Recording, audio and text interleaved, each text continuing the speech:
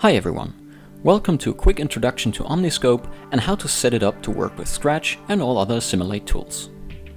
OmniScope by Time and Pixels is a new image analyzer application which runs on both macOS and Windows. It captures the video signal either via screen capture, SDI input, or it can be tied into Scratch directly on the same machine. Here's how to do that. When installing OmniScope, the Assimilate plugin will get installed automatically on Windows.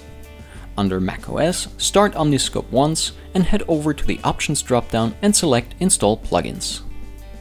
After that, start Scratch and go to the System Settings to configure your SDI devices. OmniScope is seen as a virtual SDI card that Scratch sends its signal to. Enable it up here and make sure you also enable the output channel down here. I'll set the format to HD resolution Rec 709 full range. That's basically it. If I now enter my project, go to Color Effects, Settings, and to the Monitor menu, I can see OmniScope here in the list of output devices. I can tell Scratch in what color space I want to send the video to OmniScope. This can make sense if I'm, for instance, working in ACES, but I want to send Rec 709 to OmniScope to analyze. For now, I'll leave it to Source, same as my UI display, so I can make sure that the signal that's analyzed by OmniScope is the same that I'm watching here in my viewport on my UI monitor. Let's hit play and start OmniScope on the second monitor attached to the system. The first thing it asks is what kind of input I want to connect. I'll choose Assimilate Scratch. Note that OmniScope also works the exact same way with Play Pro for QC, as well as LiveLux and Live Assist for live camera signals. Next, I'm being asked what my first scope should be. Let's choose the source signal for starters. I can freely position and scale this window, or have it snap in a certain way, like such, or such. Let's add a waveform window in here. You can do that through the menu up here, or by right-clicking into empty space. Let's position the waveform down here. Now there are global settings which you can access here, where OmniScope allows you to tell it if you want it to auto-connect to a specific source upon startup.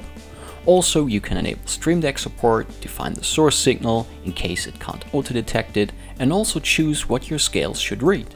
For instance, PQ-ST2084 if you're grading HDR content. One important setting down here under Performance Settings is the Global Downsample option. Setting these to lower than 100% helps if you're running OmniScope on a very low-end system. That being said, OmniScope is very moderate in the usage of system resources, so I'll leave it at 100%. Now each and every scope has its own settings, accessible via right-click into the corresponding scope. The waveform I can set to just luminance mode and enable the colorize option. Looks pretty awesome. I can of course also add a second waveform and set it to YRGB Parade.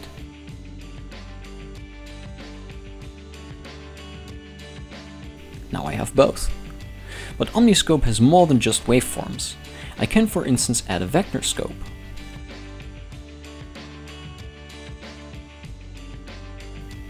And even split it into shadows, midtones and highlights. Or a histogram, which I can conveniently display vertically and position over here. And of course, we also can display the other usual suspects like CIE plot diagram, false color overlay, a 3D color cube to show the color volume, and also a timecode window and audio meter.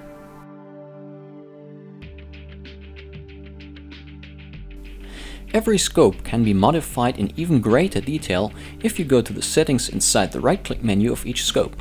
Here you can override the global downsample for a specific scope or change other parameters. Now that we have our layout set up, we can store it.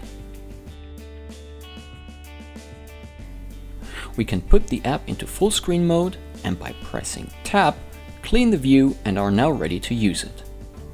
If I want to focus on a certain region of interest, I can just draw a mask in the source signal viewer and the scopes now just analyze and show the content of that region.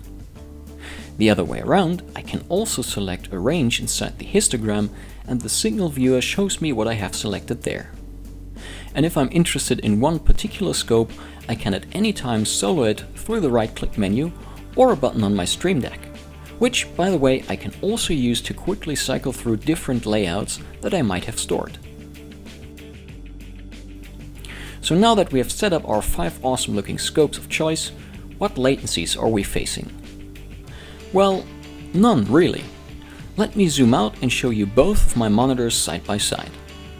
Now let's dial in a very noticeable grade. Add some contrast, do some lift gamma gain, saturation, okay. If I disable it, you can see the scopes on the right side instantly follow. The delay between Scratch and OmniScope is close to non-existent. That's it for this video. If you want to try OmniScope with Scratch, go to timeandpixels.com and grab a free trial. See you soon. Bye.